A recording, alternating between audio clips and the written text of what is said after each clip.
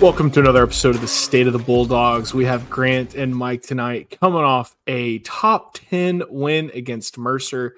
Citadel up next on the slate. But first, boys, it's Sunday.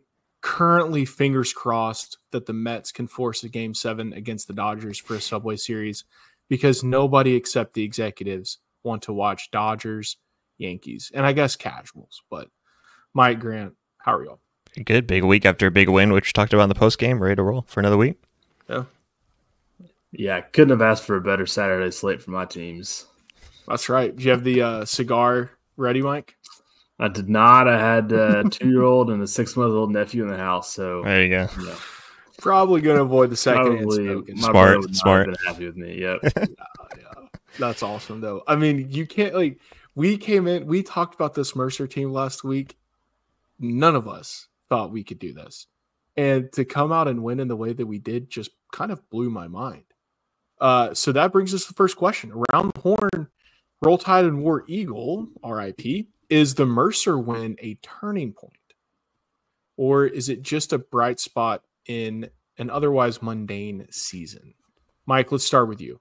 Let's hear your thoughts on the game and then also just the answer to that question. Yeah, I haven't, wasn't on the post-game show, so I'm not sure exactly what your thoughts were. I want to think it's a turning point, especially given where our record is in the SoCon right now and the fact that we do potentially have a chance to still win the conference with the top dog out of the way. We're not going to start every game with 3 short fields and a deep ball that just happens to hit to go up 28-0. So, but aside from the 28-point lead that we essentially started with, I still feel like they played really well and they forced turnovers and managed to kind of hold their own against a really dominant defense. So maybe our offense is starting to click enough where this is a turning point, but I do think that the way that Mercer started that game with the turnovers and giving us those short fields, I'm taking it with a little bit of a grain of salt there. Sure. Yeah. Oh, that's fair. Grant, is it a turning point? You would hopefully think it is. So I would answer yes to this question because obviously a slow start losing West Georgia. We've talked about all that, the loss to ETSU last week. You get this big win, everybody really excited, and it should feel like a turning point, especially with the schedule coming up. You're at Citadel this week, and then you host Wofford, then host Tennessee Tech before you have your 2 biggest games of the year at Chad and host Western Carolina. So I think it could be a really big turning point, especially with what you have coming up. You still got to take care of business, obviously, but still you have some games against lesser opponents that you can get more confidence in before you get to November 16th in a month at Chattanooga. Yeah, no, and it'll be interesting to see, looking up Tennessee Tech right now, if they're going to be anywhere close to being ranked. I doubt it, but that would obviously be something that would just bolster the resume, because that West Georgia game, if everything kind of comes down to it and we get second in the SoCon, that West Georgia game is an albatross around our necks. Yep. And it's going to be a tough one to shake. But let's see, Tennessee Tech. And UAB lost us too, and Troy lost on Tuesday, so Samford was the only main football team to actually win a game this week. So. Oh, I didn't realize West Georgia's 2-5. Yeah, they suck. I'm sorry. I just say that because after we lost them, we'd said, let's keep track just in case. Yeah, they beat Shorter yesterday. That's unnecessary. Okay, I have Tennessee Tech scheduled. So they are currently 2-5. Not going to be ranked by the time that we play them. But that will be hopefully a dub. Their last win came on September 28th against Gardner-Webb. So, yeah. An interesting, like we said in the post game, Mercer was definitely the hardest game on paper we have left. Western, though, is looking very good as the season continues. Cole Gonzalez off to a slow start overall, but they put a 52 this week. So the offense is starting to resemble what we saw last year. Going to be interesting to see. Next question, boys. Next question. So switching a little bit to basketball. Grant, would you mind showing the basketball polls for everybody on the YouTube? But SoCon Media Day just happened for basketball, and we have the media poll. And I want to know to you guys who jumps out as the biggest surprise. So for our podcast listeners, we got Samford at number 1, Chattanooga number 2, ETSU at number 3. Those are the only schools to get over 60 votes Wofford at 4, Furman at 5, UNCG at 6. All those schools had over 40, and then Mercer, Western, Citadel, VMI bringing up the bottom 4. Any surprises? I mean, we know the portal just turns everything over, or can, but what jumps out to you? We'll start with you, Mike. 2 thoughts. So one, and Sam, I think you mentioned this before we started recording, but Filowich being on there, kind of surprising because he's been around the league for a while and has never really impressed any of us that much. Yes. Looks like the rest of these names are all pretty much guards, so maybe they just had to throw a big man on the list. But I also think, I might be wrong, but I think Colin Holloway is the only transfer on this list. So if that's the case, I think that says a lot about his potential and how highly people are looking at him this year, which, we've all been saying since we landed the guy. So hopefully a big season from Colin Holloway this year. That's a good point, Mike. I wasn't even thinking about that. And yes, it is embarrassing that Kyler is selected as a preseason awards candidate. Grant. Just one more thing on Filowich. He shot 30% from the free throw line for a D1 college basketball player to shoot 33% from the free throw line. Like someone said the other day, you got to go to Rick Barry Granny style at that point. Like something else has to change for you to do that video working. But yeah, Rylan Jones on the all conference team as well. 10 guys all conference team. Sure, whatever.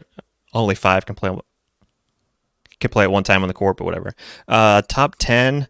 Western Carolina, just seeing them at 8, it's just weird seeing them down there. Obviously, after last year, they had basically the best team in school history, and they finished 5th. And you lose your coach, you lose all those guys -1. So it is maybe not shocking to see them down there at 8 when you think about the team specifically, but still, it's just weird seeing them down there with Citadel and VMI after what we saw last year.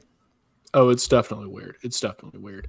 And then last one, this is more of a hypothetical or rhetorical question, but we finally had a good football broadcast. Can it continue? And did they take a picture of where everything is plugged in? Hopefully, yes, because it was good, guys. We even had the band in the background. I thought I was watching Fox for a hot second. It was fantastic to finally be able to hear the commentator, hear the crowd, hear the band, and see the football game. We had local ads. I know what I need to go buy now in Birmingham. I was like, this is amazing. What do you need to go buy? Yeah, well, yeah, right. I'm playing, okay. But it was just so, oh my gosh, it was so nice after 2 weeks ago. And they have an off week this week. Just one more opportunity to practice, get a little bit better, and then run it back out for homecoming. So fingers crossed that they took a picture. But have to give the shout out to the broadcast team who really turned it around. All right, boys. Citadel is up this week, coming off a hot win against VMI, the battle of the Silver Shakeout. Poor Rocco. This was probably the one game we had for him that they could win, and he did not prevail. The Citadel Bulldogs won 13-10 on Saturday on the road, nonetheless. But their other 2 games, they lost to Western 30-16, and then lost a close one to Furman 17-16. Who is not looking good at all, Furman, that is. Offensively, Citadel runs the same offense I ran in high school, so I am partial to it. I think it's a highly effective offense for what you want to do, and that is keep games competitive as possible when you have an athletic disadvantage. It's basically the old Florida offense that won them a couple natties with Chris Lee, kind of a spread option type look. Not as flashy as the Oregon version, kind of a little more dumbed down, but still, nonetheless, a pleasant football viewing experience. A little bit better than the classic triple option. They only average 22 points a game and 314 yards. It's kind of split 161 through the air and then 152 on the ground. So pretty balanced attack. They don't have a prolific passer. Their quarterback has 5 touchdowns and 6 interceptions. But it is important just to note that they do keep it balanced. So we're not just going to be bored all day, I guess. One interesting stat offensively, they got a tough time scoring in the red zone. Against Western, a game that they kept pretty tight for most of the game, they went 1 for 4 overall. Like not even just 1 for 4 for touchdowns. They went to the red zone 4 times, scored 1 time. that's something that would bode well for Samford, because it seems like this offense just doesn't operate efficiently enough to where if it does somehow get down into the red zone, it's kind of out of plays, out of steam by the time it gets down there. And it certainly doesn't have enough explosive plays. They only average 22 points. So the offense isn't necessarily a strength. It's trying to be polite, but this should be a game the Samford defense handles well. They got 2 running backs, primarily Corey Ibrahim and Cooper Wallace. Corey does average 4 yards a carry, which is nice. But outside of that, there's nothing too spectacular to point out. And then this is the interesting thing. So at wideout, we pointed this out against Mercer, but again, some big-bodied receivers. And the secondaries we noted in the Mercer postgame and pretty much every postgame has been a weak point for Samford. So if Citadel does get into the red zone, look for Dervon Pesnell. I think I spelled that right. Dervon Pesnell. He's 6'4". Big dude. And then Tyler Cherry, 6'1". Their speedster, Javonte Gaves Billups. So those 3 guys are the primary targets. But yeah, 6'4" just stood out as a nice red zone target. Defensively, so they average 22 points on offense. They allow 22 points on defense and 352 yards. They have 21 sacks, and they forced 11 turnovers, primarily fumbles. The one guy on defense that really stood out was Thomas Wyatt. He's a junior linebacker. Has 3.5 sacks, 9 tackles for loss, and leads the team with 68 total tackles. And Dominic Poole leads the team with INTs and 2. So that's a high-level overview of the Citadel. They are not a team that's going to wow you. They don't play particularly hard or fast, but somehow, like I watched the Western game, somehow they were able to kind of patiently find holes and were able to run for, I think, 200 yards. That's off the top of my head, so don't hold me to that. But they were able to find enough gaps and take advantage without, their H-back, so their tight end / fullback, who this scheme uses really to block, to be the lead blocker on the give option, is not that fast, and he's not that big. And somehow he was blocking some of these Western defenders. So that was one surprising thing. I don't know if coming off of that Mercer win, if we want to conjure up too much West Georgia vibes, but this does feel like a team where we might play down to the competition, if that makes sense. If we do kind of want to go doom scenario. But that was just one odd thing with Western, is they're somehow effective without necessarily looking like they should be. So with that said, Grant, Mike, let's hear some thoughts on what's hopefully another dub. Yeah, Citadel kind of leans on the ground. Like you said, they have 152 rushing yards per game, which is good for 3rd in the conference. Not as proficient passing the ball. They've only have 161 pass yards per game, which is 8 in the SoCon, and they're 8th in receiving yards as well. So they're not going to... kind of the same thing we've said about Samford's opponents the last few weeks before we get to Western Carolina at the end of the year. They're not going to challenge the Samford secondary as much, although Mercer kind of had to the other day because they were down so many, and they kind of just keep throwing it and get back in the game.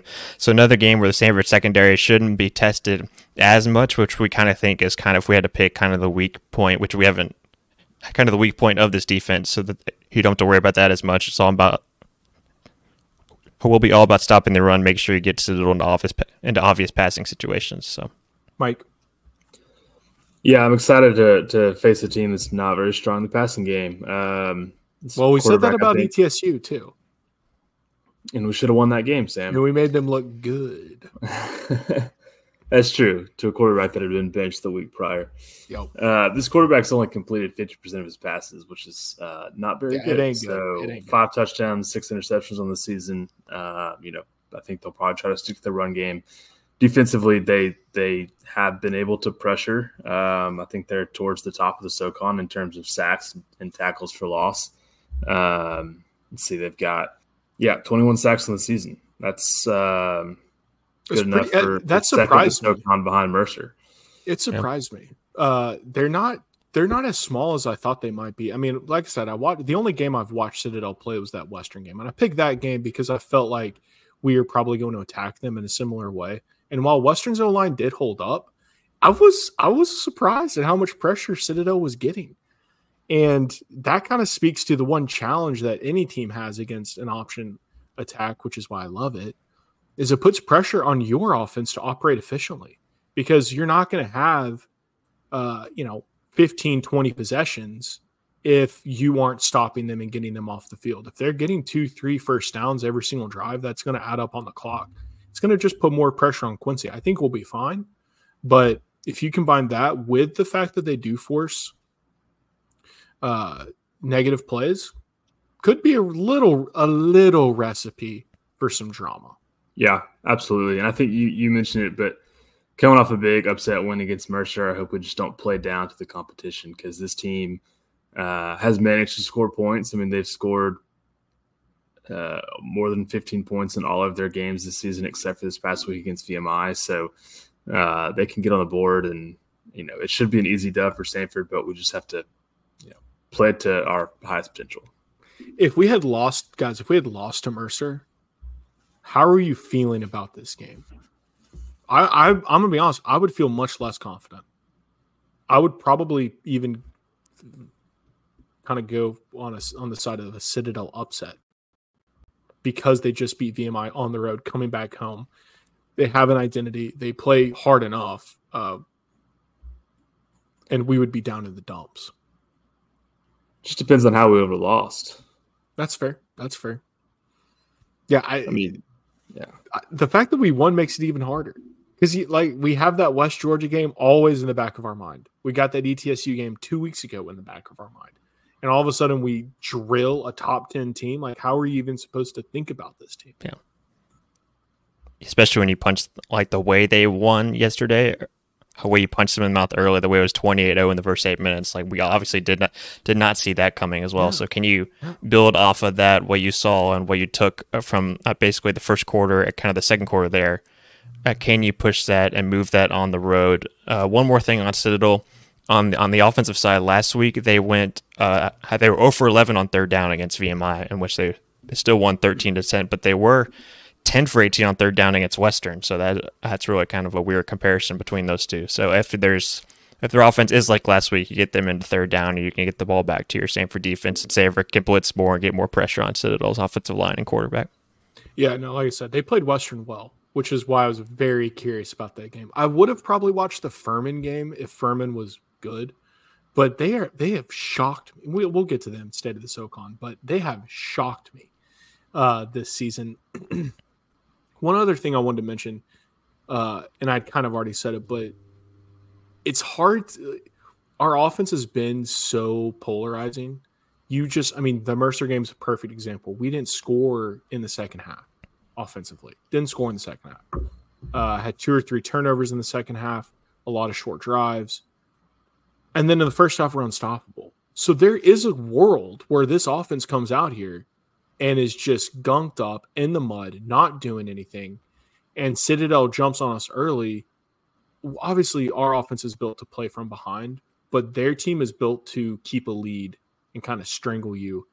And that, to me, serves as the biggest risk. We just need to start well. We don't need to start hot, right? We don't need to score on 3 straight possessions and get 3 straight 3-and-outs, but I think we need to score in the first 2 or 3.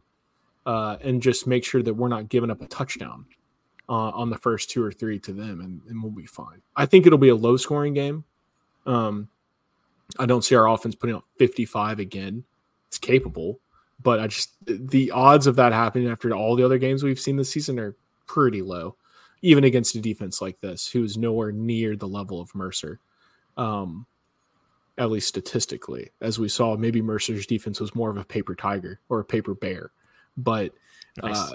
This game, I just have a feeling is going to be a little bit lower scoring, which gives Citadel a slightly bigger chance of upsetting. But I still feel pretty good. My score, guys, I want to hear y'all's, is about 28-7. How are y'all feeling about that? Graham, what's yours? Samford has won the last 5 matchups in the series. Last time they lost to Citadel was 2018, which was at Charleston in this series. I think if you can get to 28, you kind of put it out of reach for Citadel, right? So I think like 28 is kind of the magic number they can't come back from. So I will go a Samford 34-10. Maybe Citadel gets a touchdown late, 34-10. Yeah, so Citadel's going to score. We're not going to shut them out. Mike. Yeah, I mean, Citadel scored in all their games, and like you said, Sam, even last week when we put up 55 points, if you subtract the 28 that we started off with, essentially we had 2 pretty decent sustained drives at the end of this first half. Yeah, didn't score an offensive touchdown in the second half, so our offense can definitely fall asleep at times. I'm going to say 24-10. I think it'll be. Get the thumbs out, boys. Get the thumbs out. Yeah, a little too close for comfort at moments in the game, but I think we'll still win by more than a touchdown. It's totally that is not an unreasonable score. I just want to.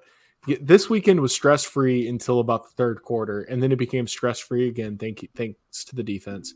I would like another stress free Samford game because the season really is in front of us now. We kind of said it jokingly last week, but now it really is. There's a legitimate path to the playoff for the Dogs. But all right, boys, fun trivia this week. Fun trivia. Citadel, rich football history. I would love for one of you to get this. So this man, looking for a name here. This man was an owner and GM in the NFL for 39 years until his death in 2021, known for his motto, just win, baby. And he was also the O-line coach for the Citadel in 1955. That's crazy. 1955 O-line coach, NFL GM, owner, just win, baby. It's even more fitting in the city of this franchise is located in. I've got it. So, all right, I don't. Grant? I have no clue. Grant, who you got? No impression this week, but it is Al Davis, former owner of the Raiders. Ding, ding, ding, ding, ding. Yep. Al Davis. Good. Grant, would you have gotten it without that last hint? No, because the Chiefs just basically tortured his owner existence as an owner the whole time he was there. So that's really the only reason. It was a tough one. He does not give off military school vibes. He does not. No, not at all. Maybe that's why he was only there one season. Might have been there 2 seasons. It's always hard to say. When they say 1955 to 56, was it the 55 and 56 season? Hard to say. God, he did hire. Yeah. He did hire Lane Kiffin straight at college, straight at USC, which is sick. So that's right.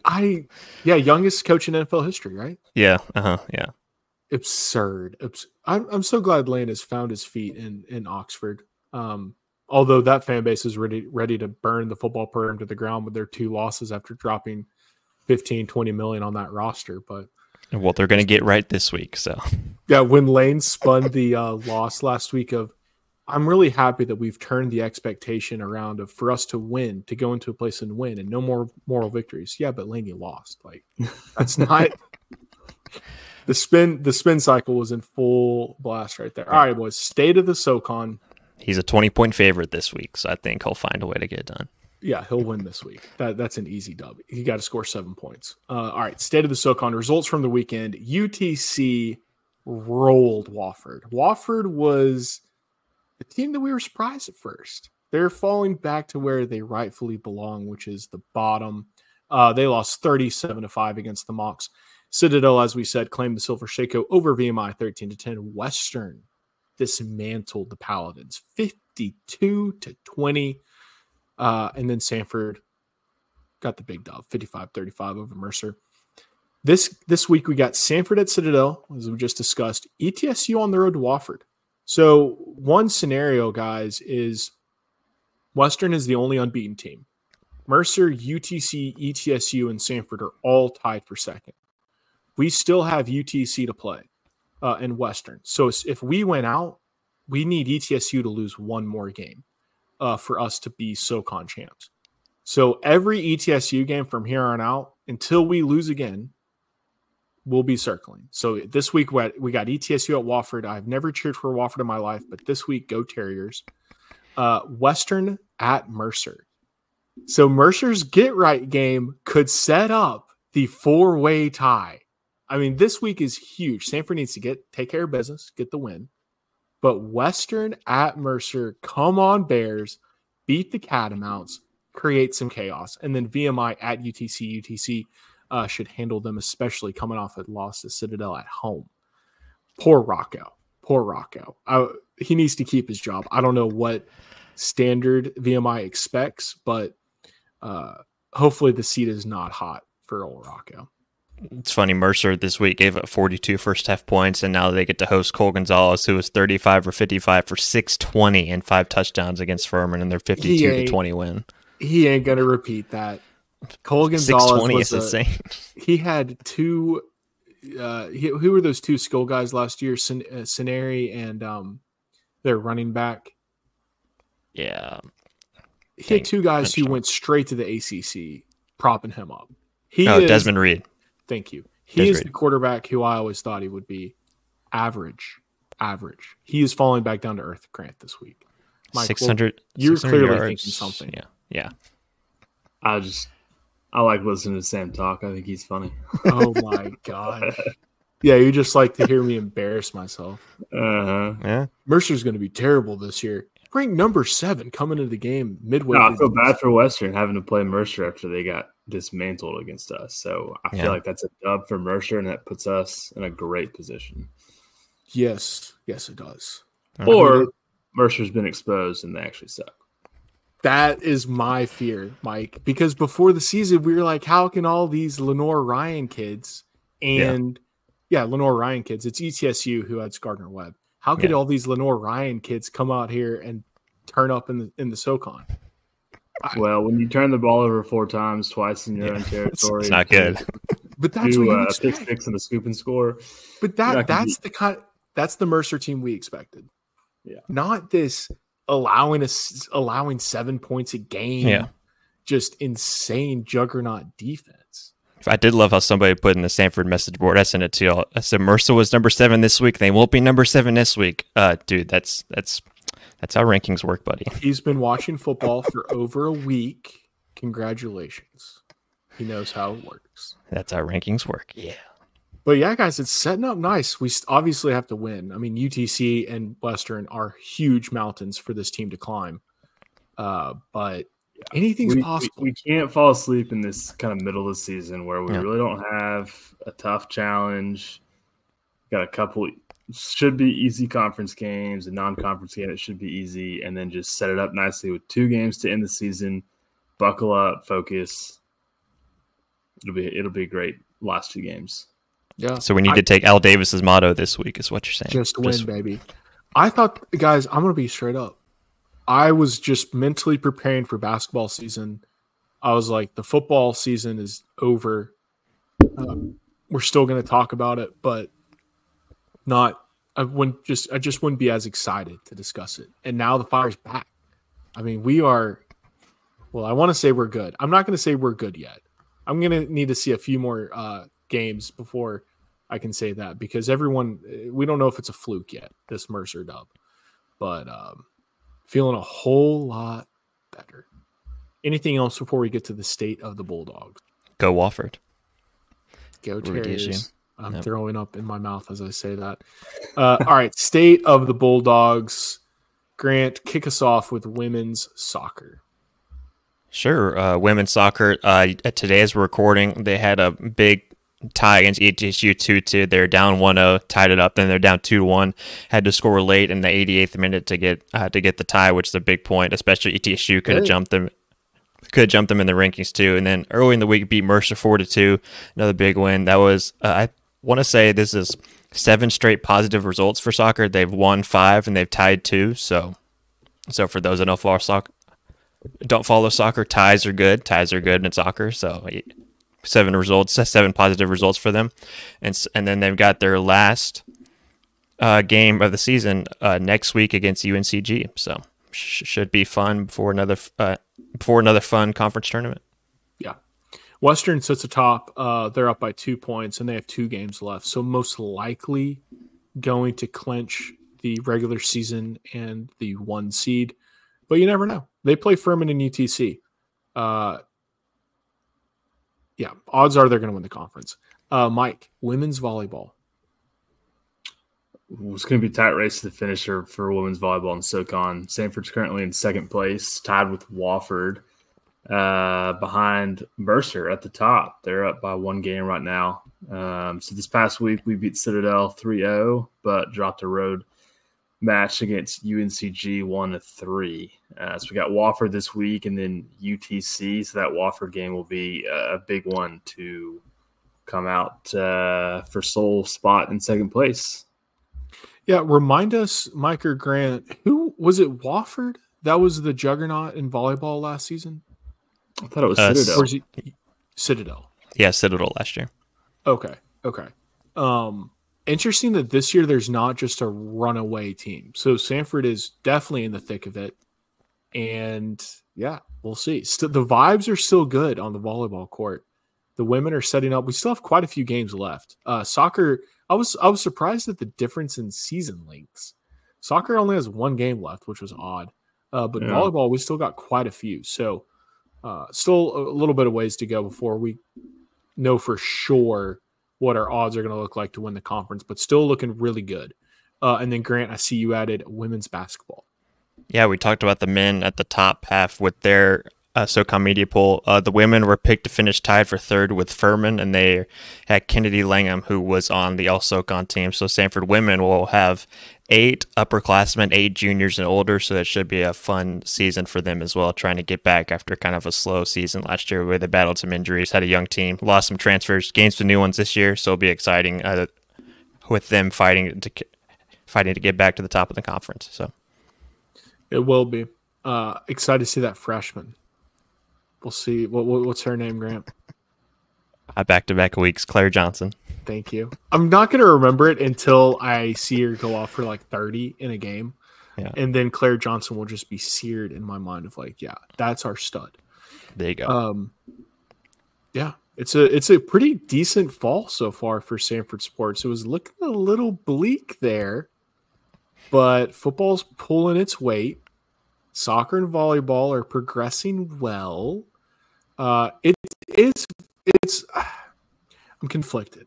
You know, I liked the soccer dynasty days. I think those are behind us as the other schools have caught up just from a we care standpoint, and we're going to put a little bit of money into it standpoint. And the parity is welcomed from a competitive sense. It kind of alleviates the pressure of if we don't win, it was a failure type thing to where it kind of adds back the reward of winning in a weird way. But like I said, I'm conflicted. I don't know which one I like more.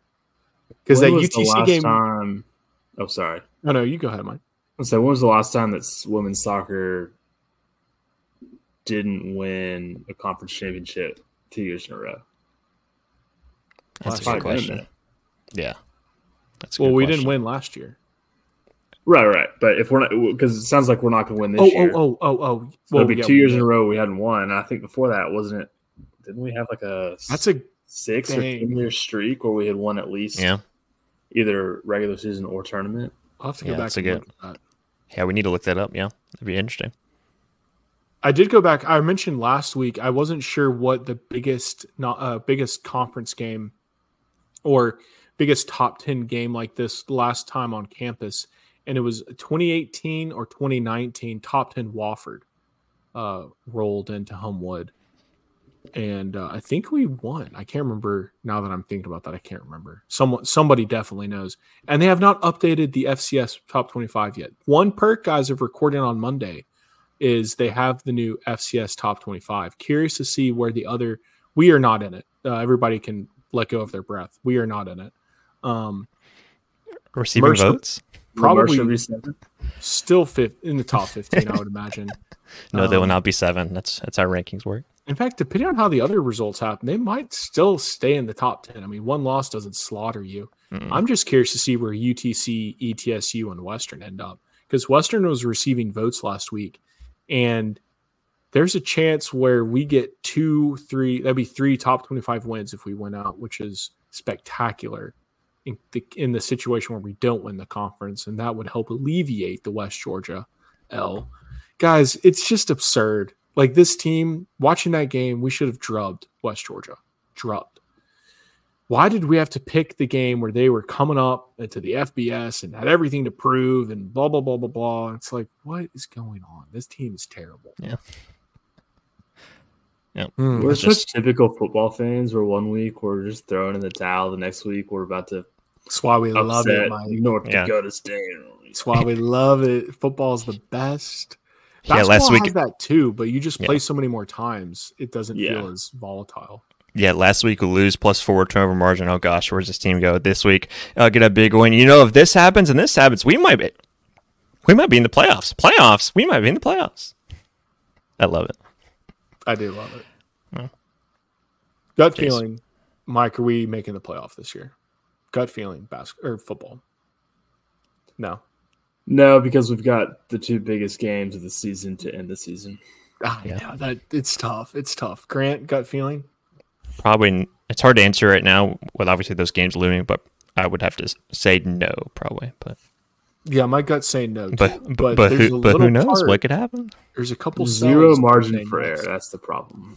Exactly. I know. We're not really the crispest team, you know. No, we are. Yeah, you gotta run the table. We like a little margin. We're close to it. Yeah, we like a lot of margin. A lot of margin for error. It's like, touchdown holding call. Yeah. Oh man. Yeah. At least that seems to be behind us. We'll see.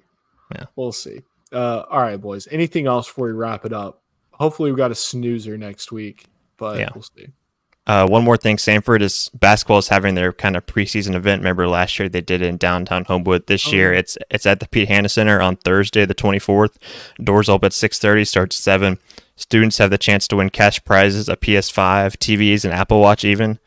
They're giving away SoCon championship replica rings, doing all the fun stuff. The basketball program needs to put some clothes on. We don't need to be that desperate over here. Come on, I thought you were saying they're giving out SoCon championship game tickets. It's like, wow, that's with a hotel package though. Yeah, had the DoubleTree in Asheville is calling their name. Yeah, yeah, exactly. Meet the teams, and there's an autograph session as well for kids and families and whatnot. So that's cool. That's cool. We're gonna learn all the whole team this year. The worst part of college sports nowadays is just not knowing anybody. At least Ryland's back. But yeah, that's it. Sweet. Cannot wait for basketball preview. When is our first game, Grant? We got to figure that out. First game for the men is November 4th. Oh, snap. Okay. So next week we'll have our preview episode. Yeah, hosting Mississippi College, and then the women's opener is the 5th at Tennessee. So they're starting off hot. So. Forgot about that. Yeah. Okay, new regime in Knoxville. Yeah.